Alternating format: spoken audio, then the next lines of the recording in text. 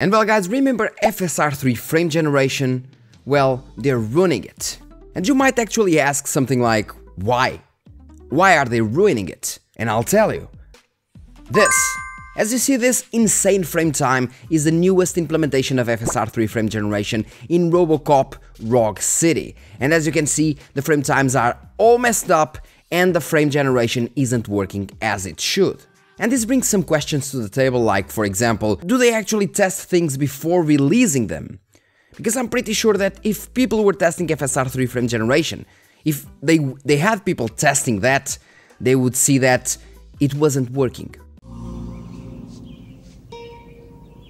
What the fuck is this piece of shit? The second thing has to do with a patch 4 of Robocop that added AMD FSR 3.03. And I don't really know sincerely if the issue is with the FSR version or if it was with the game implementation that was poor. And we've seen so many game implementation of FSR 3 frame generation and it works as it should. For example, Starfield works well, Farming Simulator works well, the Talos Principle 2 works well, and even if you are using mods, the frame generation will work as intended. So once again, I don't really know if it has to do with a bad implementation like these ones that we had in the beginning with Forspoken and Immortals of Avium, where the implementation was completely messed up and it just wouldn't feel as it should feel, and it required VSync, which is actually the opposite of what it is now, that does not, that you can't actually use it. Besides some game engines, you can't use it with VSync. For example, Starfield allows you to use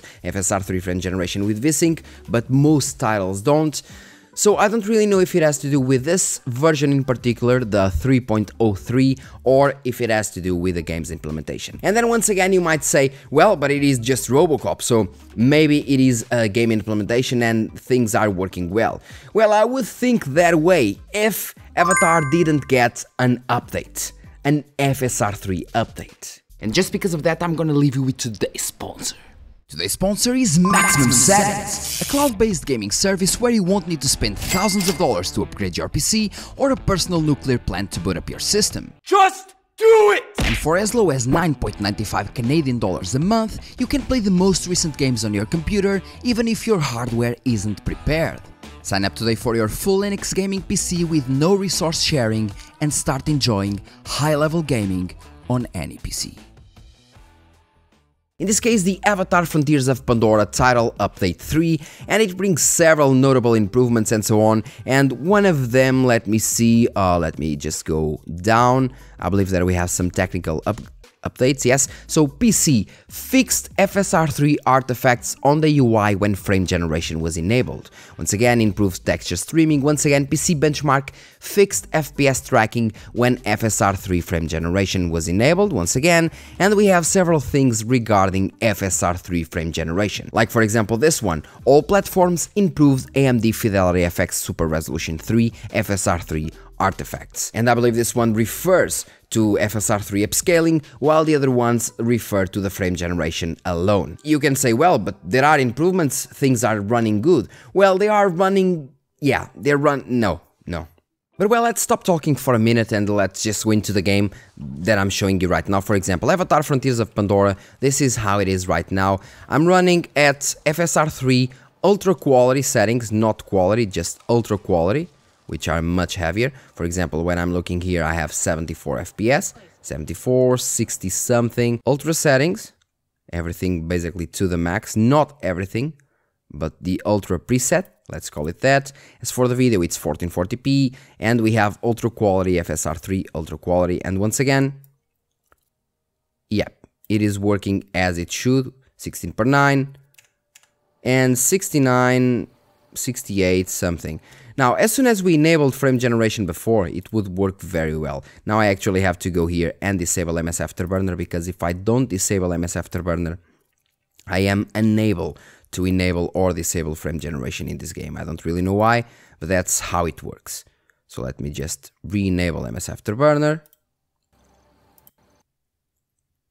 And it just crashed. Yes, I did this before with Avatar Frontiers of Pandora and I didn't have a single crash in all game.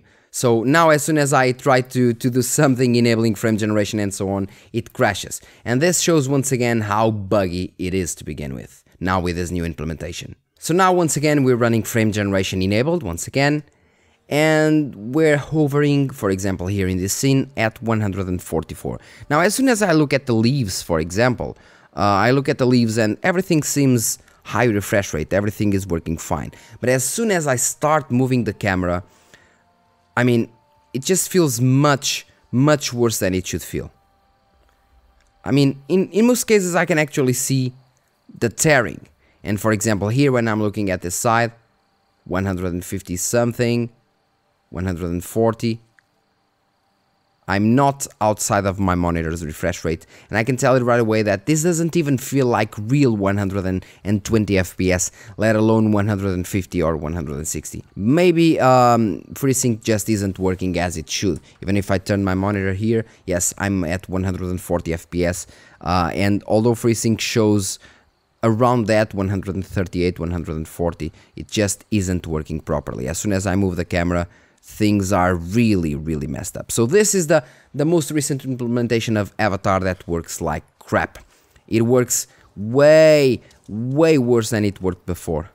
Way worse. And if you think that's bad, look at this. Now we're at Robocop, we're running Robocop Rogue City once again, and we're running over 120 FPS with TSR set to 67%, so basically upscaling, basically TSR quality, and TSR quality works very well with epic settings, lumen, and high lumen reflections, high quality or high fidelity lumen reflections. I actually have the camera in front of the monitor, so I can't read.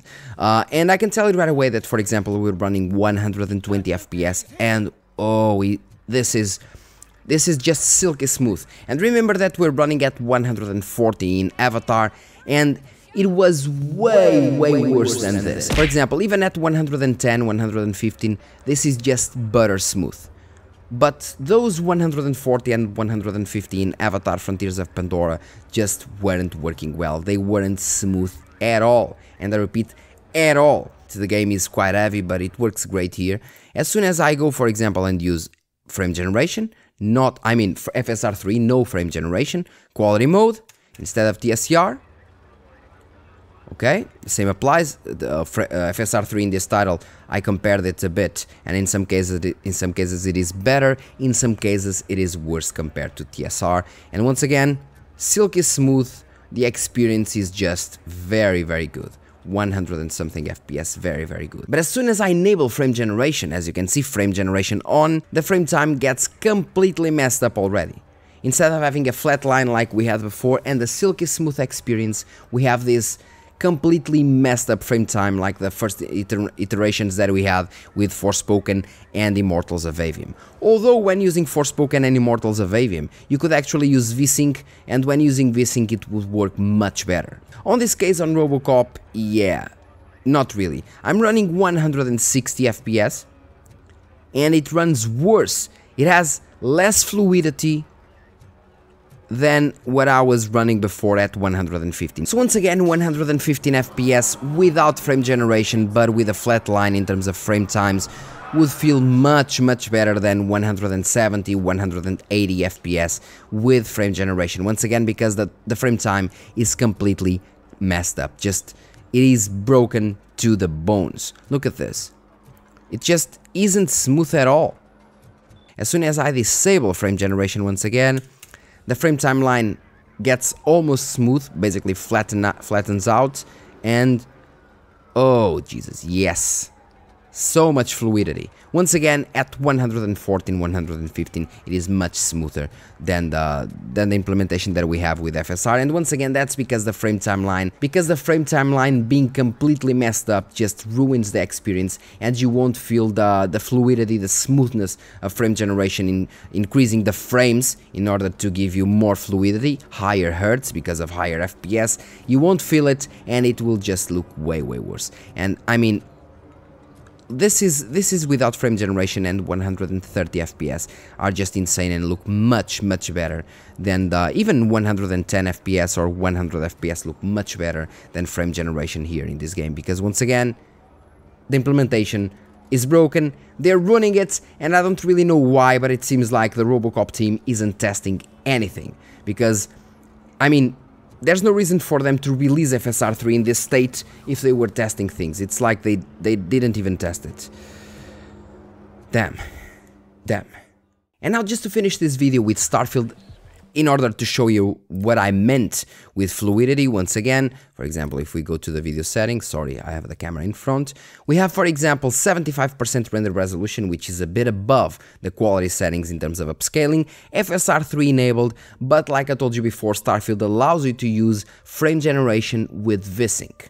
Now I can disable VSync, for example, and I can disable frame generation. Now, in this scenario, I'm having 113, 114 FPS, and the game feels smooth, definitely. Yeah, not bad at all. It works well in Neon. Oh, sorry about that, just forget about me. As soon as I enable, let's say, I enable frame generation, bam, frame generation, and the FPS shoot up to almost 200. So from 100 and something to 200 FPS. Even outside of the refresh rate of the monitor, it is still much more fluid than the Avatar implementation, meaning that it is working, unlike the most recent Avatar implementation. So it is still fluid, but it has some tearing. I can go, for example, to the settings and enable VSync. As soon as I enable VSync, in terms of FPS, and I repeat, in terms of FPS, it will be much better. And I can tell you right away that playing at 160 FPS with frame generation is much better than playing at 110 without it. It just feels much more fluid, definitely much better. We do have a bit more input latency due to VSync, of course. If we disable VSync, the input latency is way less, and we do have some frame spikes here and there, but that's because I'm recording, of course. But yeah, it is so much better. So much better as soon as I enable frame generation. And once again, in Robocop, as soon as I enable frame generation, it works way worse than native without it, basically. And the same applies now to Avatar, that works perfectly, like we see here in Starfield. Very fluid, things working really well. And now it doesn't because of the new update. So basically that's it, they're ruining FSR3, and I don't really know if it is due to the update of FSR3 itself, the 3.03, or if it is just the game developers that are doing crap. They might fix it soon, I don't really know. No one on their right minds would release an FSR3 frame generation implementation like that. Sincerely, no one. It's useless. Like that, it is useless, like the first implementations of Immortals of Avium and Forspoken. That's what I believe. And well guys, that's all for today's video. Thank you very much for watching my video rambling about how they are ruining FSR3. Basically that's it.